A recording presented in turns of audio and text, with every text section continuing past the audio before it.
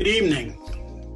My name is Herman Beavers, and I'm Professor of English and Africana Studies here at the University of Pennsylvania. It's my pleasure to welcome you to our 2021 Brave Testimony Poetry Reading. Held each year during National Poetry Month, Brave Testimony was inaugurated in the year 2000 as an annual event to celebrate the poetry of the African diaspora.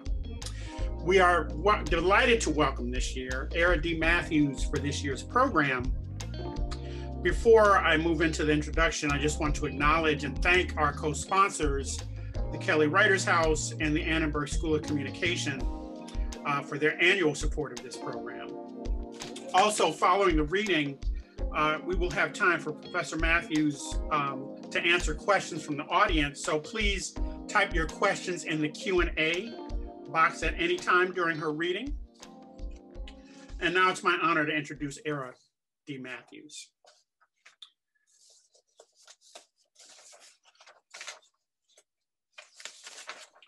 Airea D. Matthews' first collection of poems is the critically acclaimed Simulacra, which received the prestigious 2016 Yale Series of Younger Poets Award. The collection explores the topics of want and desire with power, insight, and intense emotion. Professor Matthews has received the 2016 Rona Jaffe Foundation Writers Award, and she was also awarded the Louis Untermeyer Scholarship in Poetry from the 2016 Breadloaf Writers Conference. She's a founding member of the Riven Collective, along with Marissa Johnson Valenzuela and Cynthia Dewey Oka. Her work has appeared in Best American Poets 2015, American Poets, The Rumpus, Four-Way Review, Indiana Review, and elsewhere.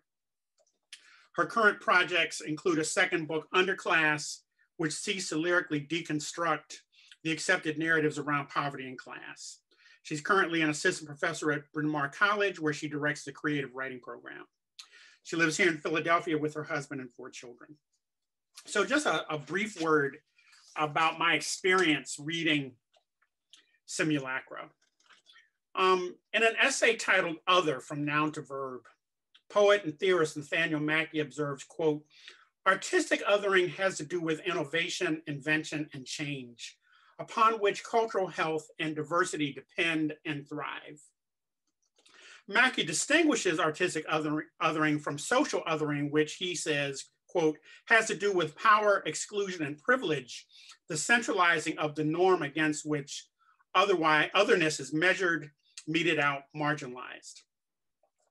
Mackey's essay and my experience reading Simulacra made me think about artistic othering, because throughout the collection, I felt as if I'd entered into a space in which nouns and conventional forms of subjectivity were under constant pressure, subjected to a force which bent and torqued language, till I was caught up in a swiftly moving current that sought to worry, in the blue sense, the fundamental struggle between states of being and acts of doing. I share Carl Phillips' sense that Simulacra endeavors to interrogate the cosmology of want, and that cosmology is juxtaposed against the notion of the rebel. But what distinguishes this collection of poems makes me understand it as a singular achievement on so many levels, thematically, formally, and theoretically, is its rejection of the notion that rebellion can be understood as noun, as a static positioning in opposition to. Looking at poems like On Meeting Want for the First Time, or the adjacent poem, The Good Dentist's Wife, or The Mine Owner's Wife, we find Airea D. Matthews insisting that oppositionality finds its clearest expression through motion, whether it be the ephemerality of the text or the tweet, or through poems which abandon the conventions of subject and predicate. For example, in If My Late Grandmother Was Gertrude Stein, in favor of wordplay that mimics both the Freudian slip and the improvisatory rebellion of free jazz. In short, reading this collection was sheer delight. To read Airea D. Matthews' poems is to gain a new understanding of Seamus Heaney's wonderful phrase, the pure, clear air of verb, which returns us to Mackey's insistence that it is only through acts of artistic othering that the human community can eschew the delusional posturing associated with status seeking and social climbing in favor of the cultural health that comes when we take up residence in ongoing leaps of faith. Please join me in welcoming to the University of Pennsylvania, Airea D. Matthews. Thank you so much, Herman, for that lovely introduction. I'm happy to finally be here. I mean, this visit was in the works last year, but alas, all of our lives changed and continue to change. But here we are now, and it's my sheer delight. I get the opportunity to sneak on campus every now and again to visit my son, who's a sophomore, and I throw raw vegetables out of the car window to make sure he's eating, but I haven't been on campus in any real substantial way since my undergrad days. Unfortunately, I never had you, Professor Beavers, because I was afraid of English classes. I was afraid they'd be reading books I'd never heard of or having conversations about those books I could not dare enter. But I could do math. And so I became an econ student and hoped to get a job with Goldman Sachs and maybe later on bathe in stacks of money. Since none of that materialized, I am now a professor teaching English and creative writing. So that's my way of bucking the system, in that I bucked myself. And I've been thinking a lot actually lately about the theme of tonight's reading, Brave Testimony, and thinking of the best way to lend a voice in a hall of many voices of African and African-American writers. I mean, when we lend our voices and our experiences, we resist that unbearable sameness of being. We resist essentializing our own identities. It's at that moment that possibility and inclusion enter at the behest of innovative thought. And in this way, to me, poems and identity are free to become something more than what was previously assumed. And I'm really interested in my work in pressing against that pressure point and understanding how poems and identity feed into each other. My second book, with its constantly changing title, is a series of extracted palimpsests, or overwritten texts, which are layered sections of Adam Smith, the 18th century moral philosopher and economist, also the author of The Wealth of Nations, which was his magnum opus. So I took Smith's Wealth of Nations and made calculated extractions, or what some people may call erasures, as a symbol of late stage capitalism. Those extractions are my interpreted meaning of the text based on my lived experiences, which would indicate the failure of Smith's ultimate belief system, which was that the invisible hand exists, or that the high tide lifts all boats. From my perspective, which includes coming from a very working class family that suffered grave bouts of domestic violence and trauma owing to my father's chronic unemployment and heroin addiction, there are some real people in the world without oars, without boats, who don't live near water, who've never even seen water. And so I hope in this new work, interspersed with some poems from Simulacra, I might draw a faint thread between the theories that influence people's lives and the reality of those lives. Since I don't typically banter between poems, because I like to lay the groundwork of the argument of the work without interrupting it too much, I will occasionally, though, interrupt myself for this reading for the sake of contextualization. So all that said, hey Penn community, I wrote some poems about various conditions of brokenness, fullness, Blackness, capitalism. Want to hear them? You have no choice.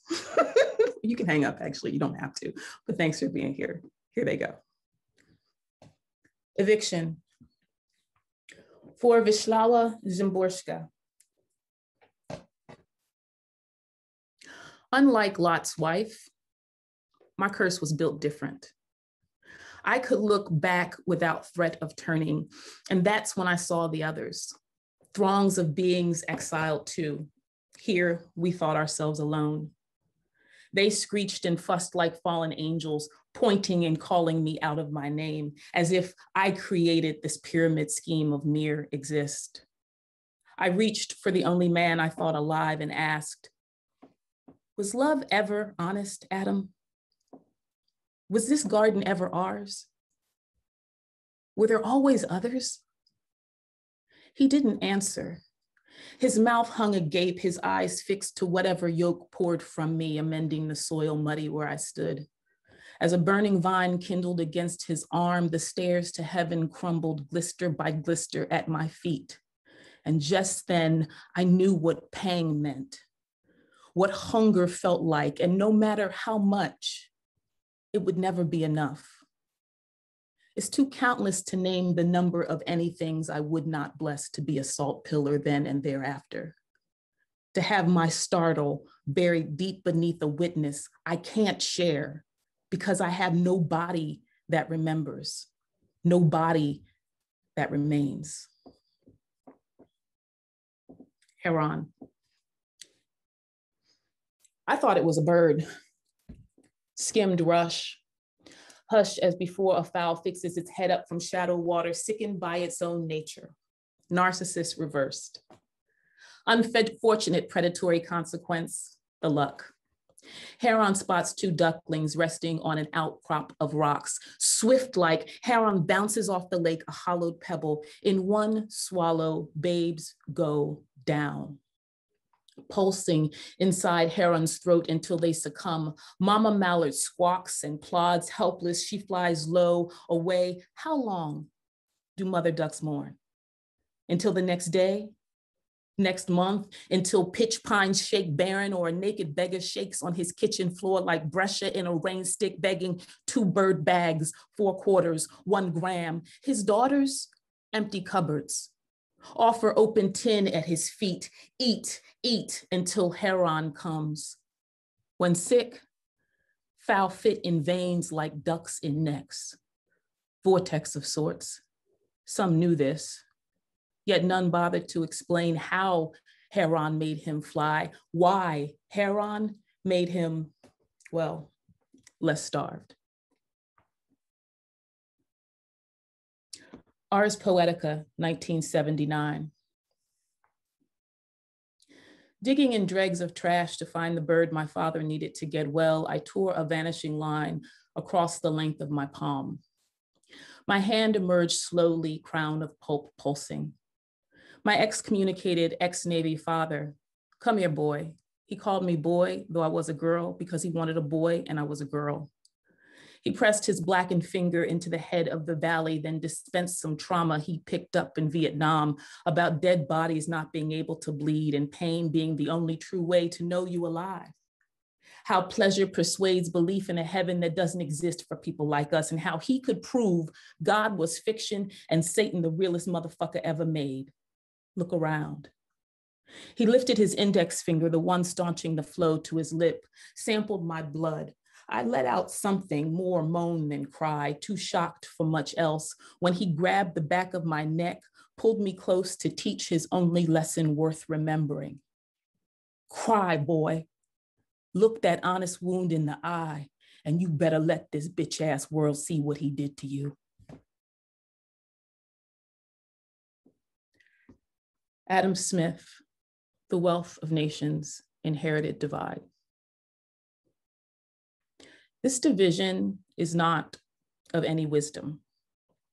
It is the necessary consequence of a certain human propensity to exchange one for another.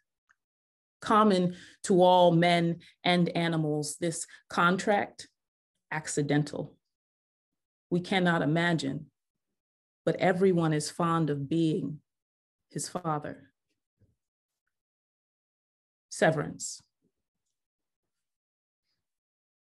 200 years after Franklin signed the Declaration of Independence, Amtrak purchased the crumbling stone viaducts and decrepit bridges between Boston and Washington. In 5 years, the federal government would surface 245 miles of track, lay 171,000 tiles, renew 2,868 joints, interlock 5,800 switch timbers, and order 492 Amfleet cars, including 16 sleek metro liners, like one of 2 housed at Trenton Rail Station, where the authorities found my father in a stuporous nod while on the official clock. Having decided their 3 offers of rehab enough, Amtrak severed all contractual encumbrances. It was 1977 when my father stumbled from that station into a recession, but first into Pete Lorenzo's bar to unfold the holy ticks of time, then plot how to eat 3 square times 4 and who to feed to whom.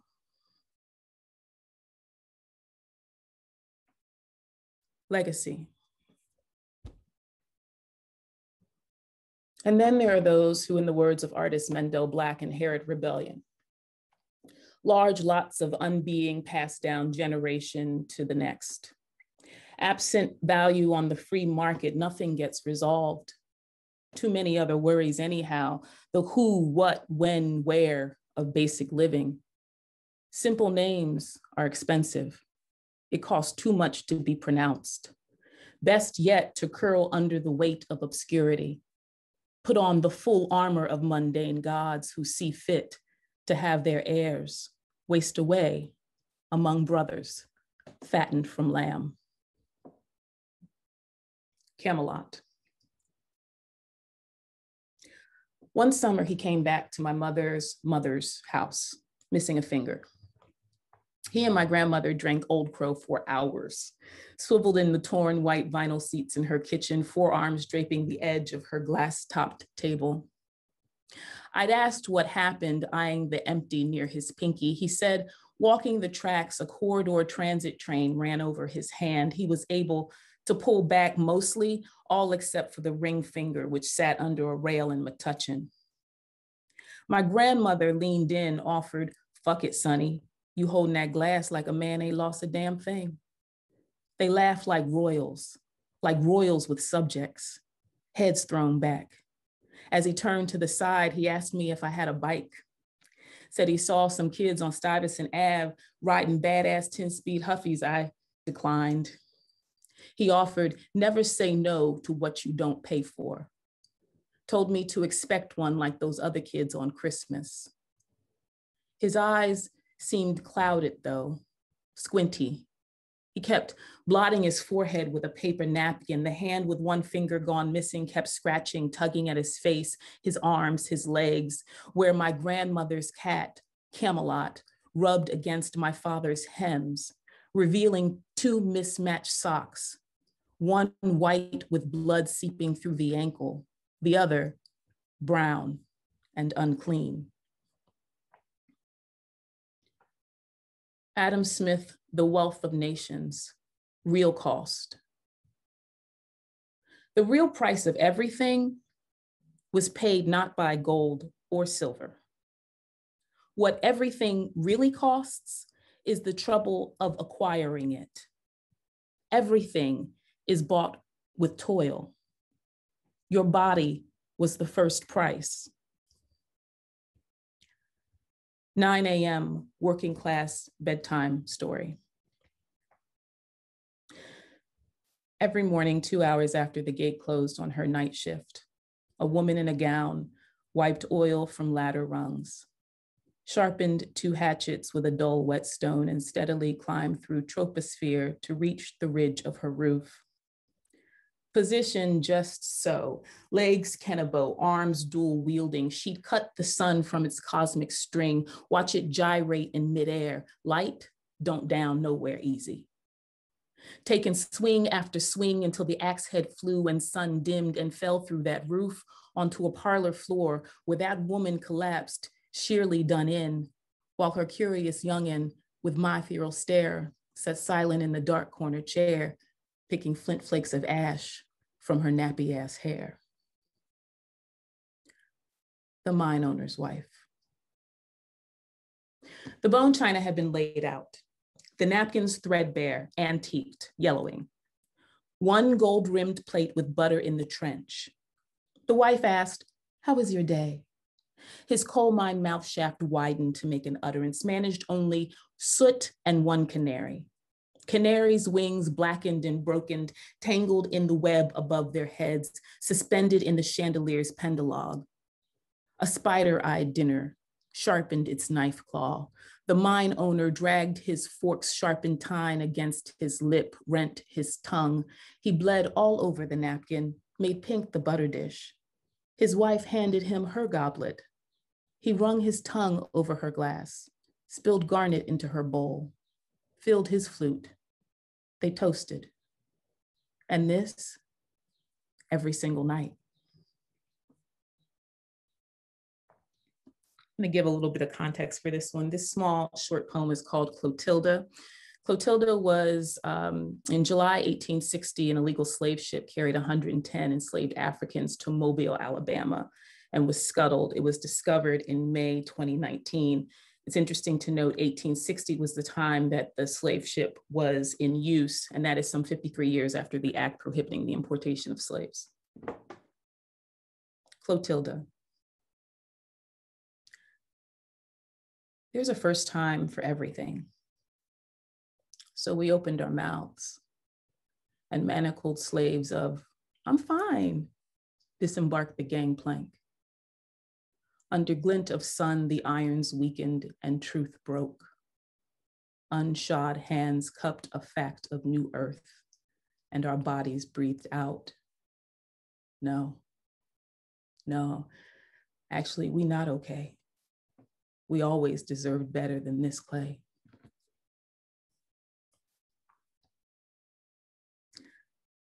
Kafka-esque. The real hero in the metamorphosis was Greta, Gregor's sister. She found a way to avoid the snares. Who wants to deliver spoiled milk to a roach every morning? I mean, right now, there's a mouse in my kitchen. I've set down arsenic, but he's too wise. Whatever he wants, he'll find substitutes. He can wait for his French Revolution, the guillotine tomorrow. Or maybe there's enough to form a union, or maybe they figured when Jimmy Hoffa didn't come back, they didn't want no smoke. You see, I'm the FBI to Stuart Little's mafia. They know when I'm trying to frame them. They slink around those traps, find cheese laughable. They get thick on Kool-Aid crystals sunken into the grout, like what's sweet better than savory. They know what they want. Smarter than me. See, my desires fleet, but I'll Pavlov dog it every time. Ring the bell, give me a shock. Ring the bell, give me a scrap. Ring the bell, I'll stink bug it. We'll climb the same wall to find the same SWAT, crushed by habit. But let's not get into the mechanics of what's slowly killing me in America. Today, I'm trying to murk these bastards, and they at least know not to fall for the same trap twice.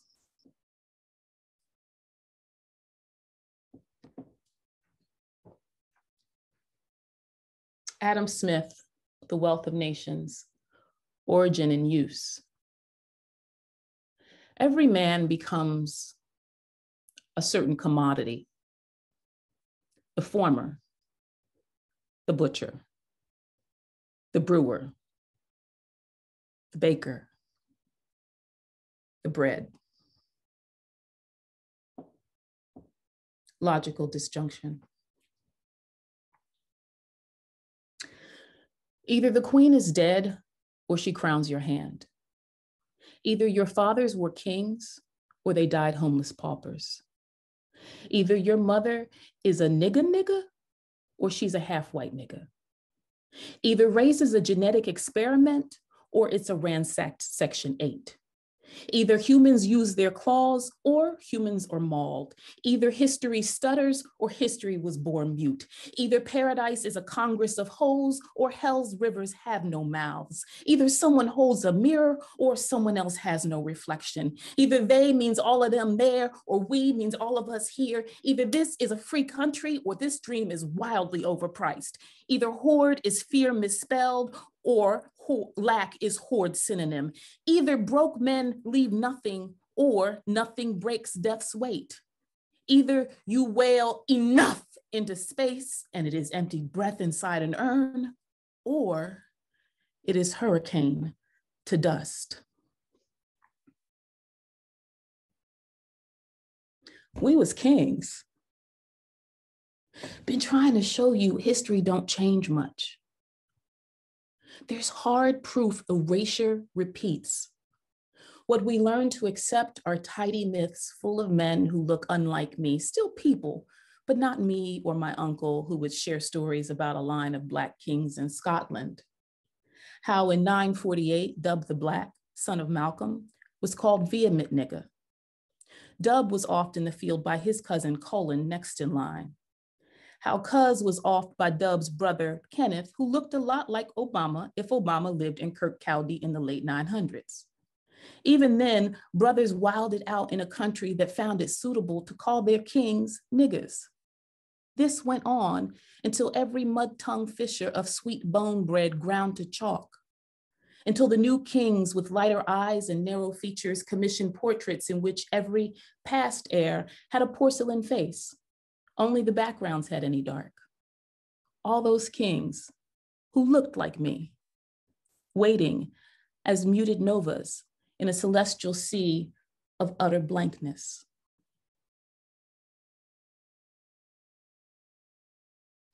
Unsown. There comes a time in every farmer's life when he stoops low under the fever bake to survey his yield or lack thereof. He pushes back his cap, cups a palm full of earth. With the other hand, he fingers tiny granules, platy silt. In the veins beneath the leaf of this gesture, he knows if bloom or blight will follow. He knows when nothing good will grow and turns his back to the dead field, eyeing that small house, sitting on a tract of fallow, the smell of rye wafting, beloved waiting at their patinaed door. Adam Smith, Wealth of Nations, on the division of labor. After she died, her lips moved as if praying. It takes several seconds for the brain to know it is no longer needed. Fridays outside the unemployment office, unobserved bodies revolved in and out of the doors. She left with the same paper she came, saying the same words. No work this week. Come back next week for American Aruberus. This is a contrapuntal, so it's one of those poems that is 3 poems in one. Very American, very commercial, very musical. My circle unsettles to write about being an imaginary, a mandala gone wrong, not a flag-draped snake, an absurd spectacle watching an infinite idea unraveling. But nobody speaks of a slithering country driven to madness. This explains how wildfires start with a poor man begging for holy heat while his cruel lover strikes a match. And it's nothing new now, is it? Supposed to be that other symbol consuming its own tail? All these souls worship a misconstrued myth recoiling as the American way, wheeled by cognitive error and one burning rhetorical question. America, how do we keep warm in a room swiftly filling with gas? My circle unsettles, and it's nothing new to write about now, is it? Being an imaginary, supposed to be a mandala gone wrong, that other symbol, not a flag-draped snake consuming its own tail, an absurd spectacle, watching all these souls worship an infinite idea unraveling, a misconstrued myth recoiling.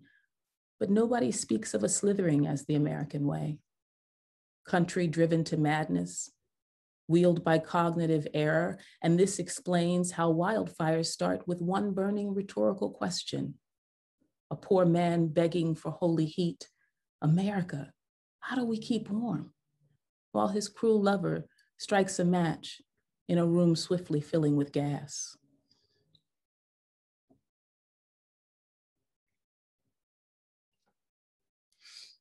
Head on swivel, son. Sunlight barges through our windows, lands across my cheek as forceful as a slap. I place my morning news down, sorrowed by some other mother's loss. Some other mother's loves will not return home the way they left. Wrong place, wrong time, wrong color, wrong body, as if any of those things signify. I tell my sons the problem with time is that every clock cries wolf, which is not to say every moment doesn't mean.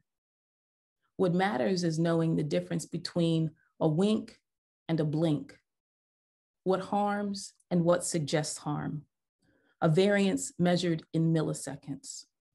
Knowing too, if at any given instant, you are seen through the smudged lens of pale whim as object or armament, fantasy or flesh to be torn asunder.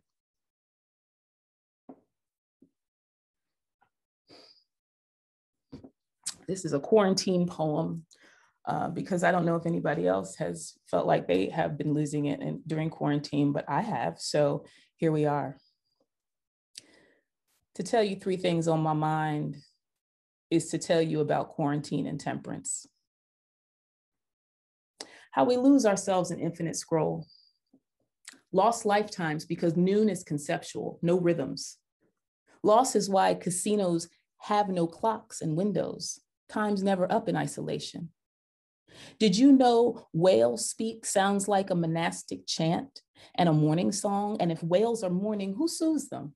Certainly not the lantern nymphs. They're busy eating fruit trees, grapevines, and who will ready Jesus's wine on the altar come Armageddon? Bar's been closed for a year. Won't nobody be forgiven in a dry land? Sober sinners, the lot of us, including the other beings who act a fool during apocalypse. Rhinos run up and down their devegetated plain. Laminated ferns and extruded wood waste inside zoo pens next to the hippos who are trying to unsuccessfully drown themselves. They too thick-skinned, too effective at float, too able to survive.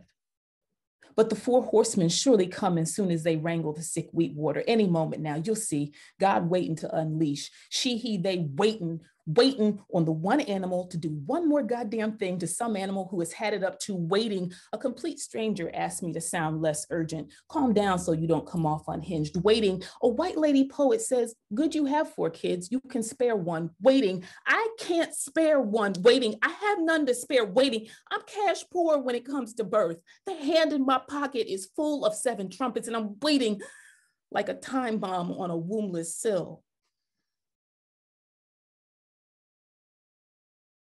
Etymology.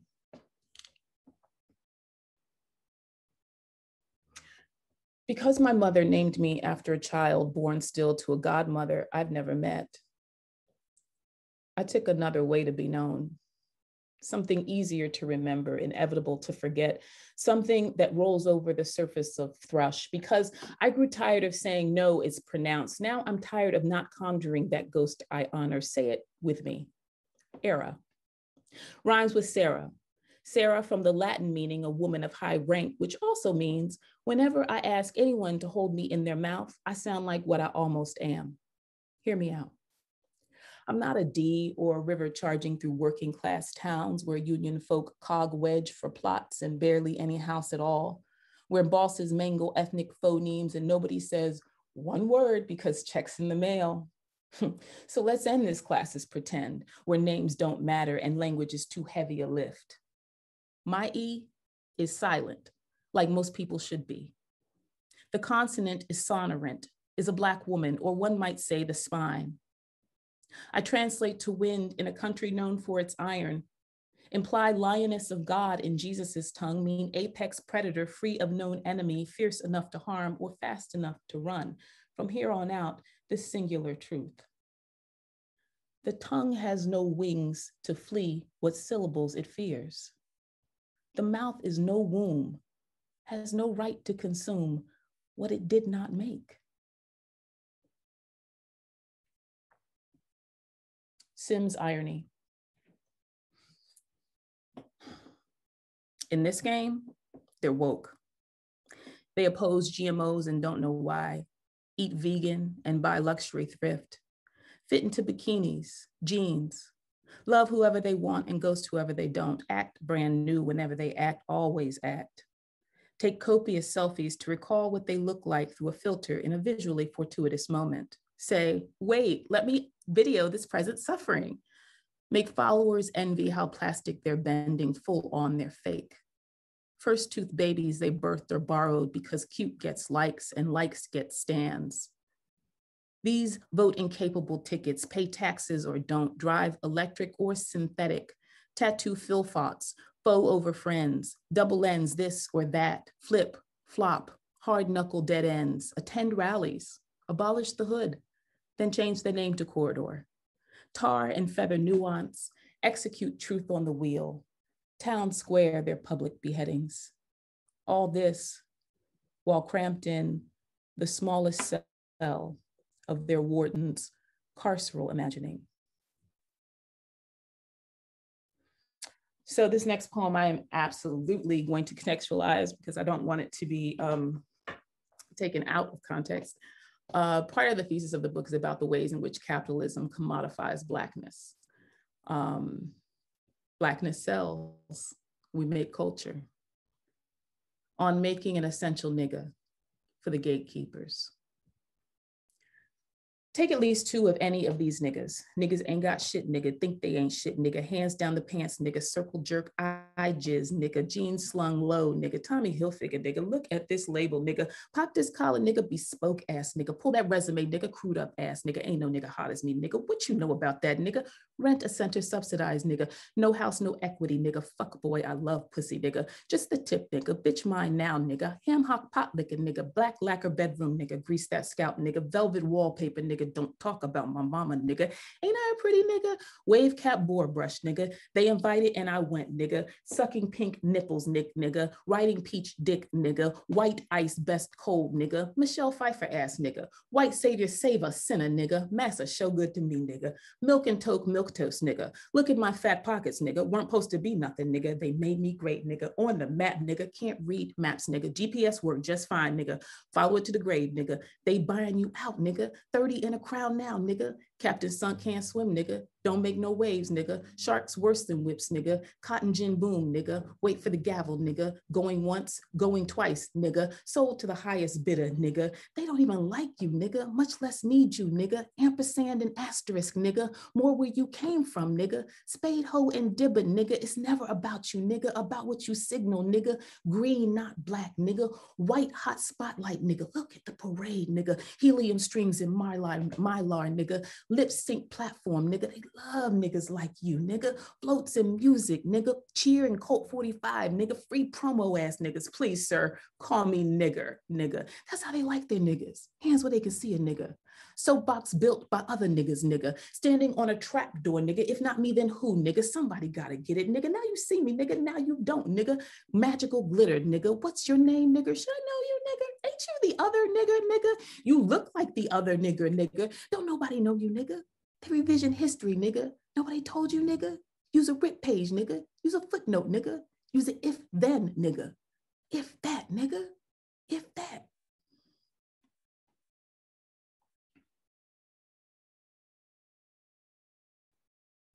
Parochial word problem for the apocalypse. Thank you, guys.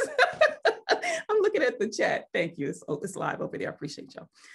If the days pass as others before and time stills near black holes' horizons and all born to a trumpeter tweeting about cow tipping in Ireland and aliens exist at 3 p.m. but use a midnight God shield so you can't see them, and someone on a hilltop has a ruinous cry surrounded by assault of locusts, and if due north, barefoot titans die at the sorry edge of regret, and perhaps having said penance, a shadow unrooshes and winnows sorrow infinitely, and pilgrims brood and broods thresh, and summer is the opposite of swelter, and iced coffee undulates in a bra cup, and 2 parts dust to 1 part luster, pinks up right nice, and gussied up dubs are sold higher than peace costs, and mercy goes to my forearm with a touch when it feels like it, and soul sick is just longing and drag, and all who sleep aren't well or dry, and for 2 pennies more, a half-coated avatar will suck dry your saltwater bread, tease a left nipple with a rat tail comb, and aren't you excited now? And don't you want it? And don't you want this catastrophe to come harder and inside of you? And if so, what time will little Noah thread a camel through a needle and make it rain?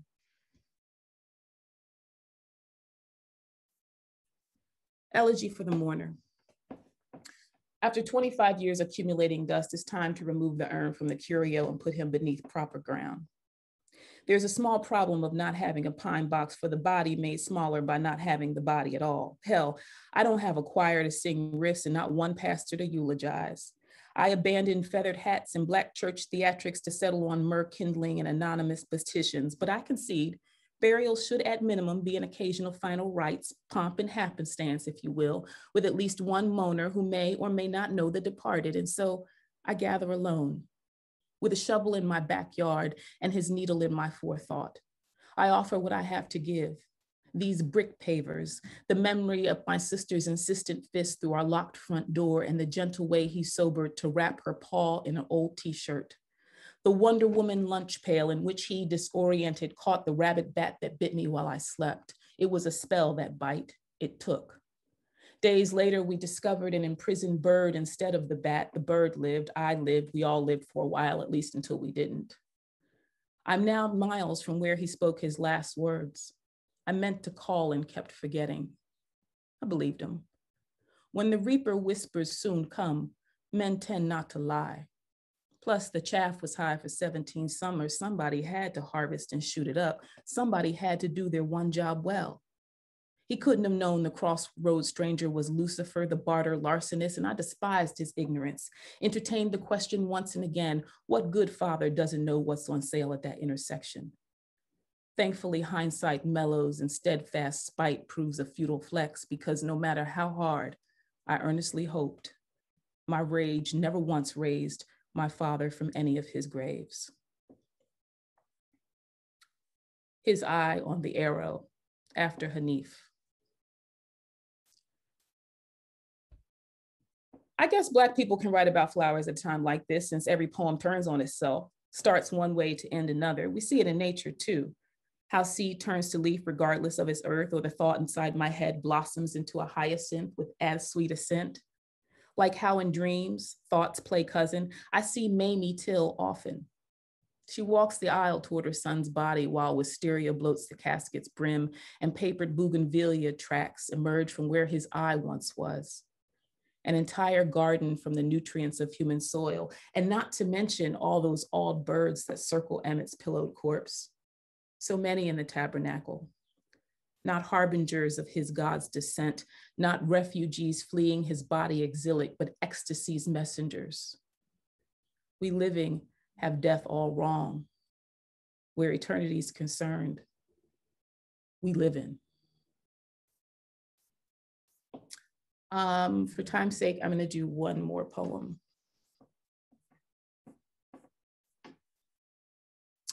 This is a poem that started as a Facebook status message many years ago when I was reading Gertrude Stein's Tender Buttons. And I thought about how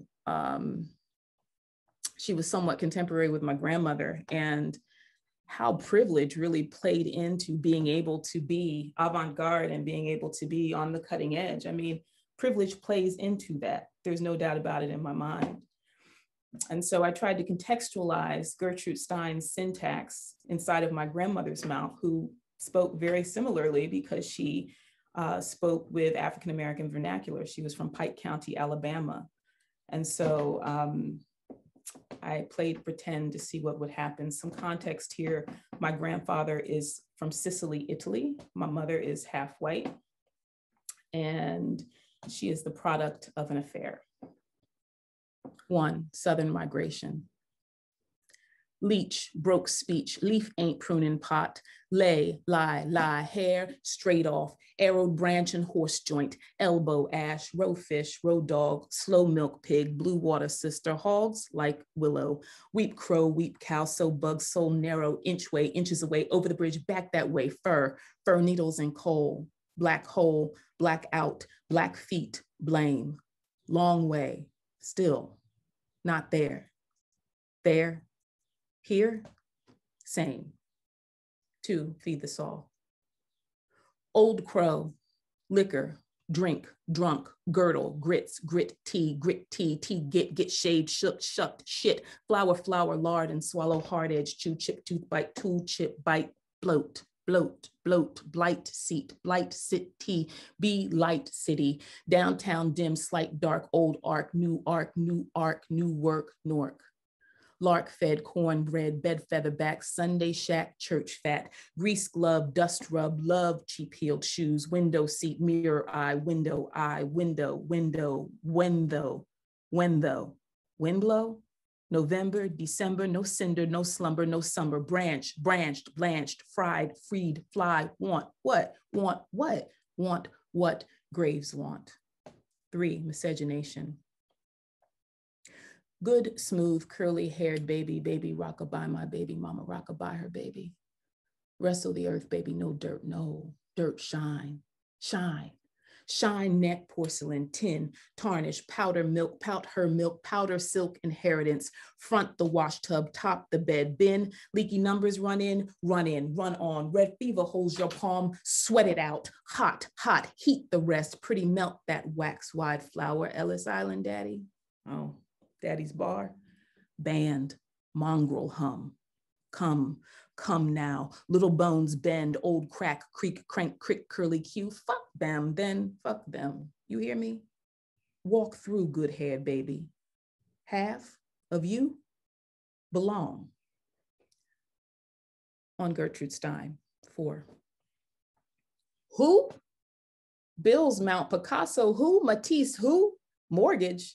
No currency canvas, pay brushes, stroke, bridge, brittle, blend, 10 miles, daybreak, 10 miles, daybreak, we broke.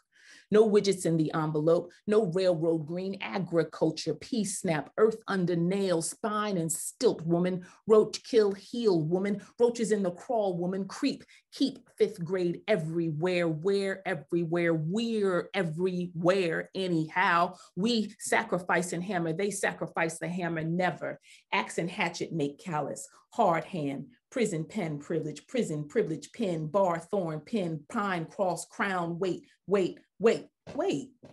Iron is harder. Chicken fat can is full of spark. Spark kill or spark coal or spark cull. Spark cull, ho. Heave, ho. Heave, holy. Heavy. Light's genius. That is that, Gertrude. Who? Thank you so much for listening.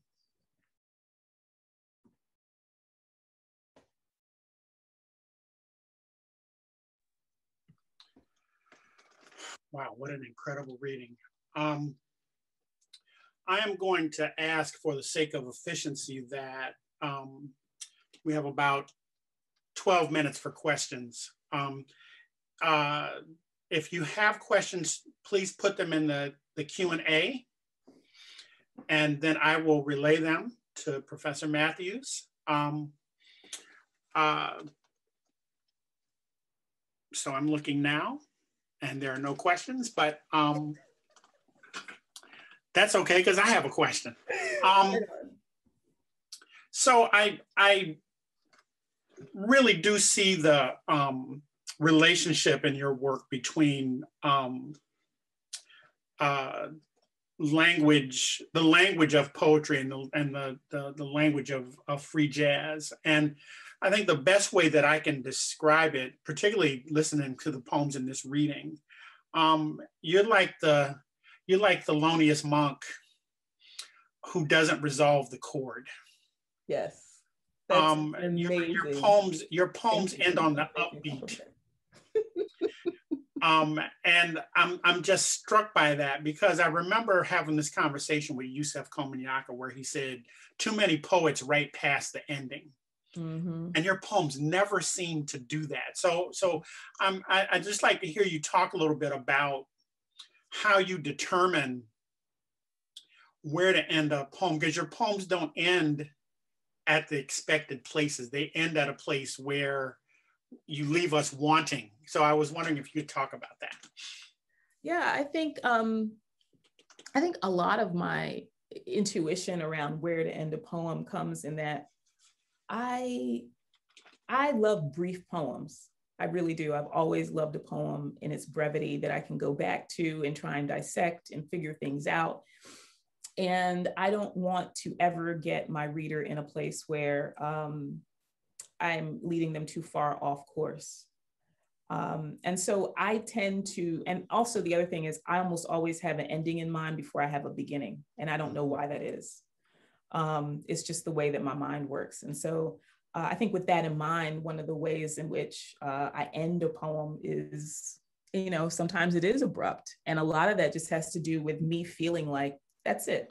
That's all this poem wants to give me. And that's all the poem is going to give you. And so we just deal with it. And I'm okay with it. It's just one of those things where I agree with Yusef, like, I don't ever want to write past the ending of a poem.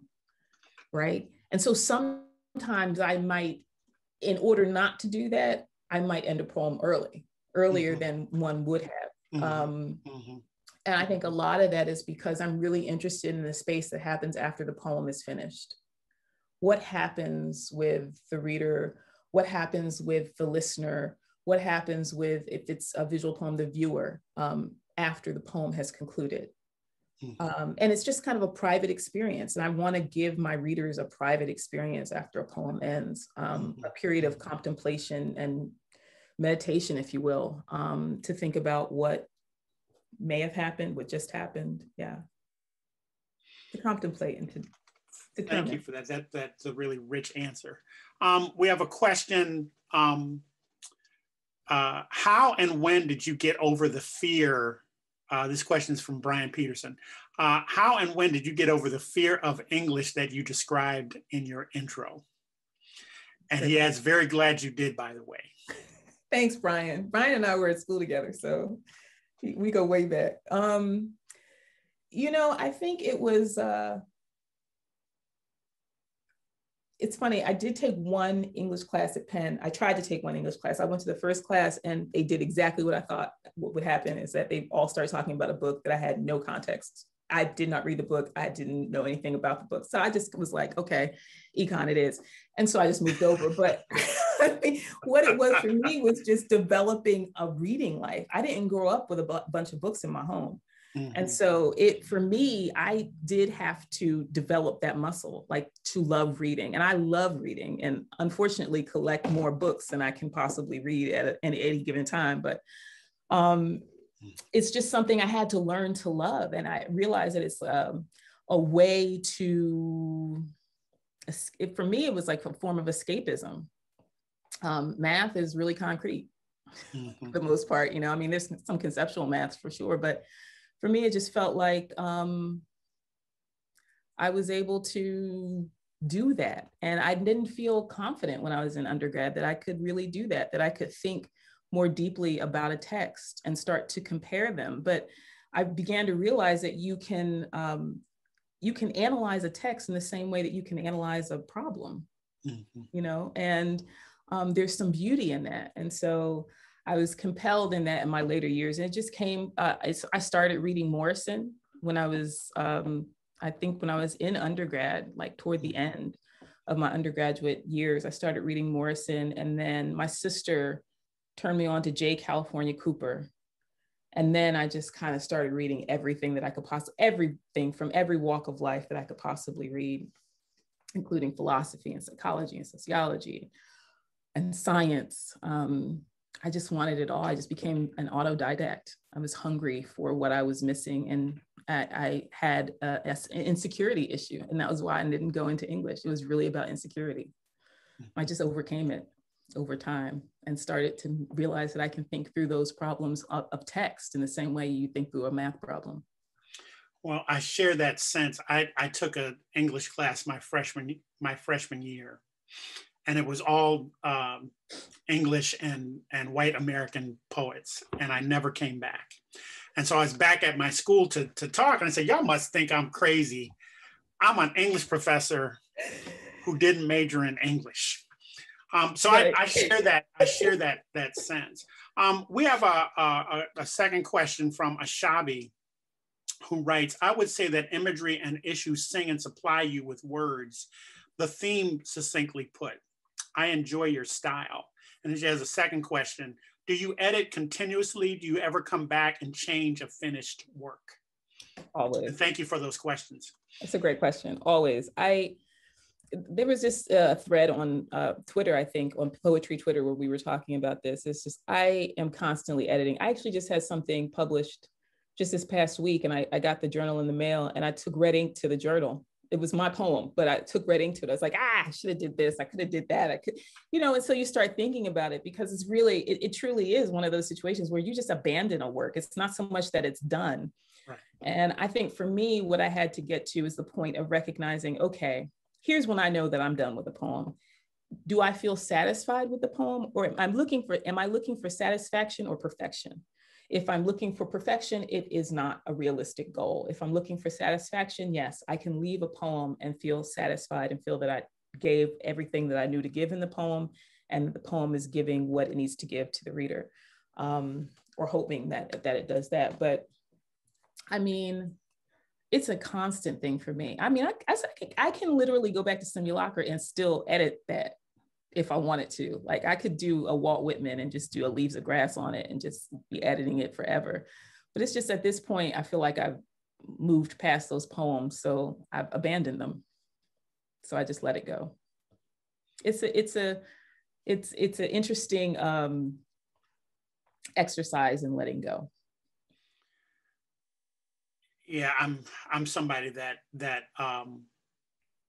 I just walk away because I have a poem that I have every time I read it, I want to change the ending. Right. Right. Exactly right. It's like, I should just leave it alone. Just gonna leave it alone. Yeah, I just turn the page. Do you sit on poems too? Like for a I'm very sorry, long do you sit on poems for a oh long time? yeah, yeah, Yeah. yeah. Yeah, my students are horrified when I tell them it took me 13 years to finish a poem. Same. You know, young people do not want to hear, they do not want to hear that. Because they're like, nah, it's supposed to happen now, not Right. when I'm 46. It's supposed to Right. happen when I'm 26. Right. So yeah, yeah. I have another question from Philip Williams, who asks, can you speak to the relationship between your work's incantatory sound and nonsense, as in speak in tongues so the devil don't understand? Do you see your work as spells coded for Black life? Great question. I do. Thank you, Philip, for that question. I absolutely do. I'm very into the language of incantation and trying to understand it. It's actually one of the first experiences that I had with poetry were incantations. And so I think it pretty much influenced me in all of my work. It has become incantatory. It's like, it's trying to conjure something. Each poem, I think of it as trying to conjure something or another, whether it's a feeling or it's a moment. And I appreciate that language. What was the second half for Phil's question? He was talking about the incantatory language. Oh, is it coded? Yes, for Black life. Mm-hmm. Yeah, it really is. And so a lot of my coding has to do with the way that I learned language and processed language. So my grandmother was very influential in my life, and she had a fifth grade education, and so she used liberties with language and would say I were instead of I was, and just all kinds of these slippages inside of language, which seemed perfectly reasonable for me. Like I didn't judge that, it seemed reasonable. So I'm always constantly thinking about the ways in which language slips, and how can you extract those slippages inside of a poem? How can you make the poem a place for that kind of language to live? So that's what I'm really interested in. It's also why I use parataxis quite a bit. I'm really interested in how to juxtapose the juxtapositions of phrase and turns, and quite frankly, although when I read Gertrude Stein, I really did not like Gertrude Stein. She's in my lineage, and so a lot of how she was writing, which I actually think is owing to Ave, which was not called Ave then, but which very much was an influence in her own work, I think. It's a part of me. And so I want to give space for that language, and not have it be an othered or a code switch, just let it be a part of my regular standard protocol. Okay, another question from Rachel Zolf, who asks, can you describe a bit more your palimpsestic process with Wealth of Nations? How are you intervening in the text? We hear the textures of your voice in those poems so well. Yeah. So what I'm doing is I'm taking excerpts from the Wealth of Nations and pulling out, it's basically erasure, although I call it extraction. I'm pulling out key ideas, key thoughts, phrases, language that seems to resonate with me and speaks to my experience more than the original text does. And so then I layer the original text. The original text is underneath. I wish I could show you these poems, but the original text is underneath the extracted language. So the actual poem lays on top of Smith's original text. And many of the poems in the second book will be palimpsests, either some visual image or some text that's relating to the poem itself. I'm really leaning into that as visual language, but also more importantly, as thinking about how the genetic ties of language, how we're tied to text, the intertextuality of it all. Like how are we thinking about language based on what we've read or what we understand? How are we thinking about language based on what we've lived? those are all really interesting questions to me, and I try and take those on. But that's really the process for the palimpsest poems, and they're not created in Word. I have to use visual programs like Illustrator. Some I've used Photoshop, but I'm learning InDesign now too, because I want to move into far more visual poems, where I'm taking economic graphs and using them as a form of a poem. Wow. So thank you, Rachel. That's a great question. Couple more questions. We got time for a couple more. Lainey Brown asks, I am always so amazed by your reading of your work. Can you talk about performance? Yeah. It's odd for me because I know that it is performance, but for me, it also just feels like somatic experience or expression. So I feel like language is in our bodies. That's why, you see people who talk with their bodies, or people who, who gesticulate wildly, or I'm really interested in the ways in which our bodies are messengers as well as our words, and our words are housed in our bodies. And so I'm always thinking about the ways in which the word becomes more alive through the body. It's almost like a limb, an extension of the words itself. And I'm always trying to really think about, how does this feel in my body, and being free with it, kind of being liberated in the way that I'm expressing a poem. I don't know. I question language when you don't feel it in your body. It's like music. Sometimes you can listen to something and you're like, oh, you start swaying. And as poets, we do that with words. Just like, yeah, okay, I can understand. So I just use my body as a way to, as a further conveyance of the message inside of the poem. And it can be taught. Performance for sure can be taught. And I've been saying this for years, but I do think that poets should take acting classes, just so you can read your work. That's so funny that you say that, because I read Stanislavski's sort of his exercises for actors, and I use those in my workshop. Yeah, that's right on. I'm a big fan of Michael Chekhov. And so it's Anton Chekhov's nephew, I believe. And I love using acting theory inside of the creative writing class. I actually think you get in better touch with images that way too. Yes, I would agree. Okay, we have one more question. We have time for one more question. So Jonah Mixon Webster asks, can you please discuss the formal approaches concerns in this new work? Any formal approaches that helps to bridge the history of the rail system with your father's appearance at the train station, or the father's appearance at the train station? Yeah.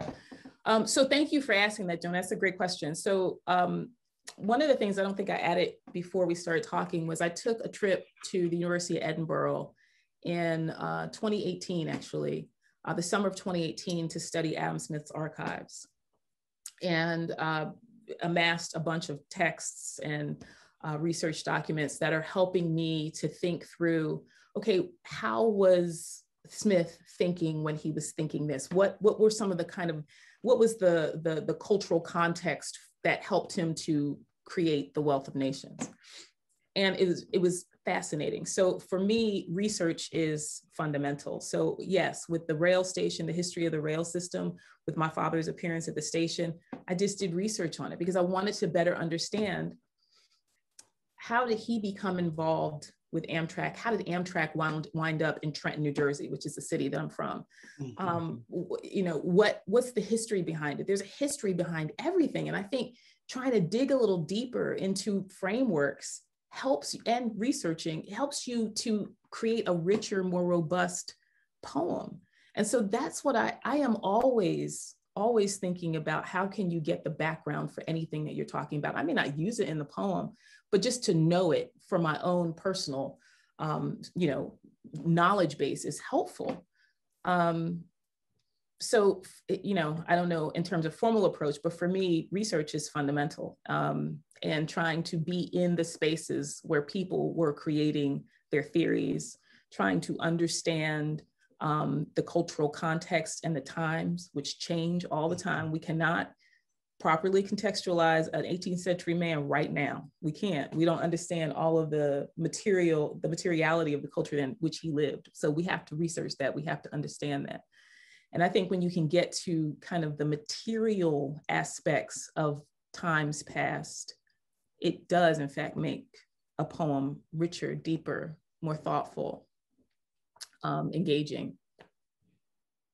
Thank you, Jonah, for that question. Okay, well, I want to thank you.